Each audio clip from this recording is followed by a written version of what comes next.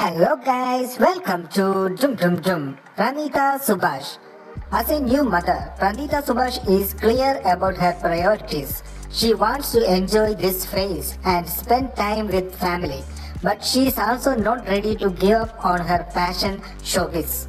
The acting gigs will continue, as also her judging duties on the Telugu reality show Dileep. She's got a release last month in Malayalam film industry named Thangamani, which marks her debut in the industry and has her in never before seen avatar. Pranitha is an IPS officer in the film, led by Malayalam star Dileep, a role that even she was surprised that it was offered to her.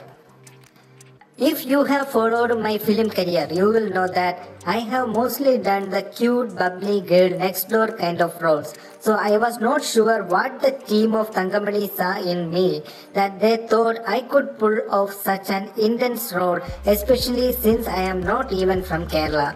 The role is that of an IPS officer from North India who is posted in Kerala, and the team was quite convinced that I was right for the character and even showed me references of an IPS officer from Kerala who they based on the role on, says Pranitha.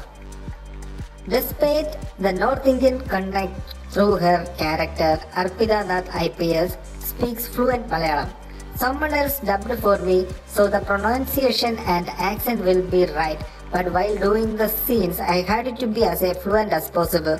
They did tell me that it would be okay to slip in a word of English and Hindi every now and then. But for the most part, my lines were in Malayalam, she adds. If you like the video, please like, share and subscribe the channel.